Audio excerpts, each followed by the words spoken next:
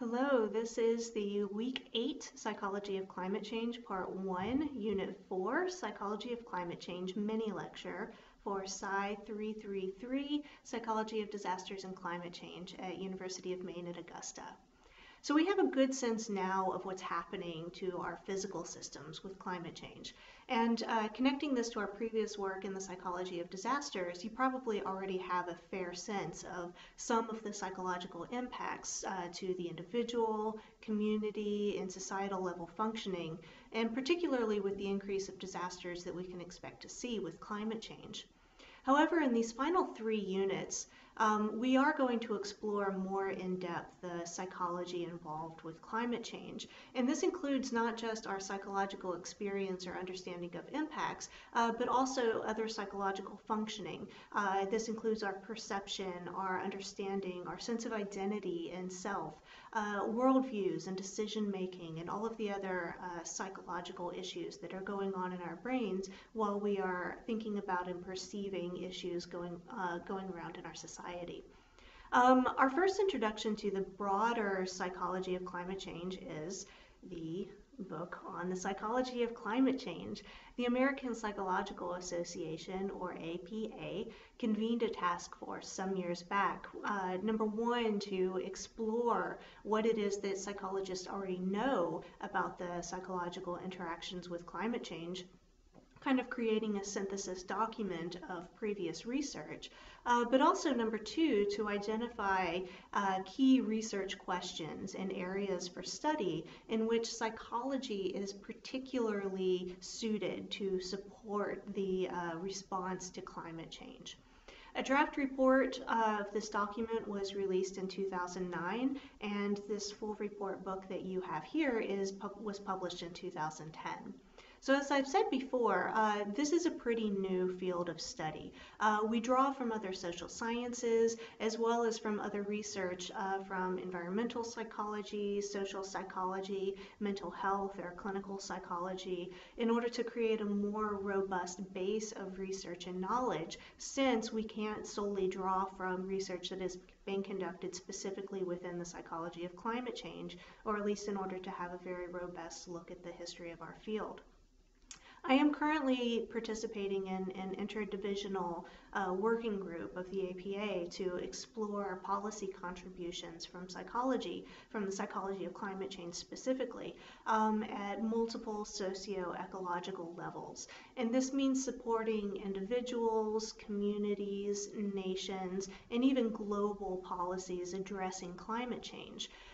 In this working group is Janet Swim, who is the lead author for this book that you're reading this week, as well as another author, Susan Clayton, who I had the honor of presenting our working model with at the APA convention this year in Toronto.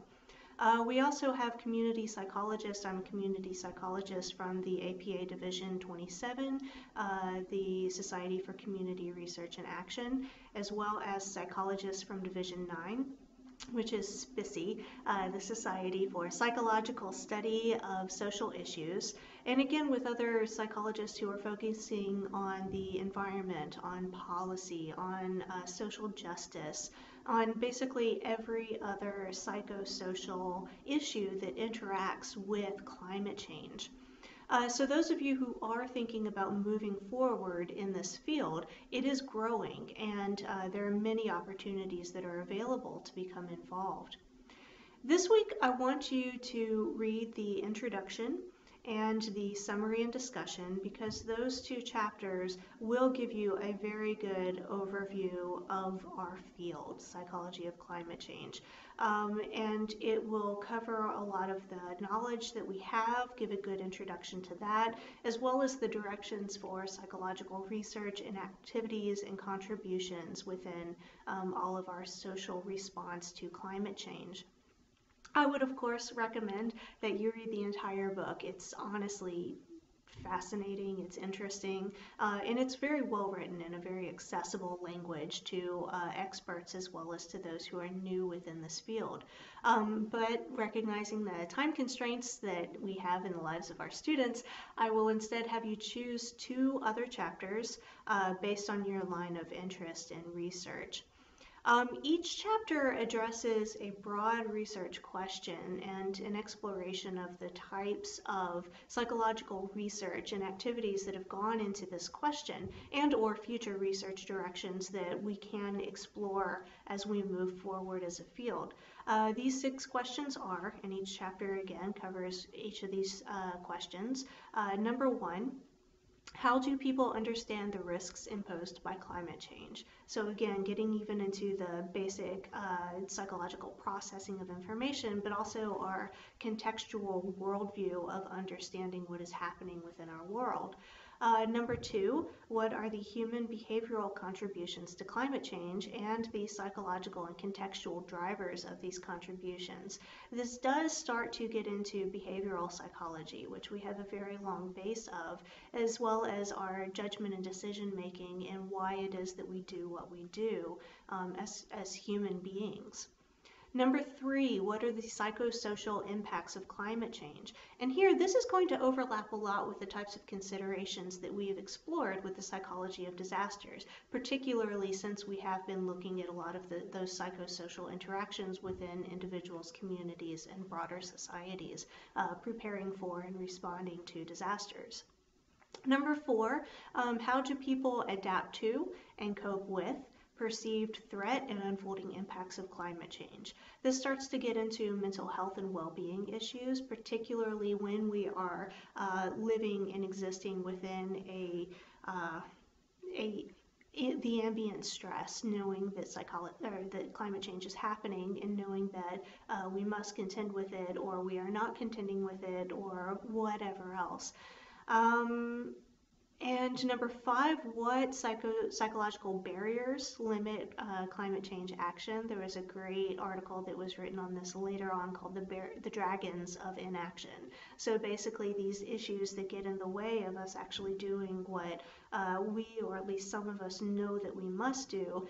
It's not always quite so easy to take all of the steps to actually make and affect change. Sometimes we are actively impeded from doing it, but also sometimes we take token steps that we feel are much more effective than they actually are. But okay, I've done what I can, and so don't take the steps that aren't necessarily going to help affect positive change. And then finally, number 6, how can psychologists assist in limiting climate change? So this does look into more policy and research directions for psychologists particularly. As a first analysis of the field of the psychology of climate change, there are certainly gaps in our knowledge and even in our questions that we are asking regarding the interactions between psychology and climate change. However, this book is not meant to be the end-all, be-all of our knowledge within this field. This is rather a good, solid starting point. This was a process put together by a number of psychologists to look at what do we know and where can we move forward from here. Since this report was released, the American Psychologist, as well as the American Journal for Community Psychology, have both had special issues focusing on climate change. There's been a number of reports coming out. There are presentations at our national and international conferences. There's a lot of work that is being done in this field, so it is continuing to grow. As I mentioned before, there are a lot of different research activities that are happening in different subfields of psychology. It's also becoming much more standard within climate change research institutes to have a psychology or a social science team that is working alongside other climate scientists, meteorologists and climatologists and hydrologists and the like, because more and more researchers are recognizing that while climate change occurs in our natural systems, it's a human problem. So this week for our class activities, I am still waiting for IRB approval for research, so we are still on hold with the surveys and with the workshops. However, if you would like to discuss your interviews as you're preparing for them and conducting them, and then, analyzing the results and what you get from them, please contact me. I'm very happy to meet with you in person or by phone, Google Hangouts, etc., to help you prepare for the research or for your interviews, or to talk through any particular question you might have about what you can look for or where you can go with the knowledge that you're gathering. So please let me know. I am always here if you would like to talk. Thank you.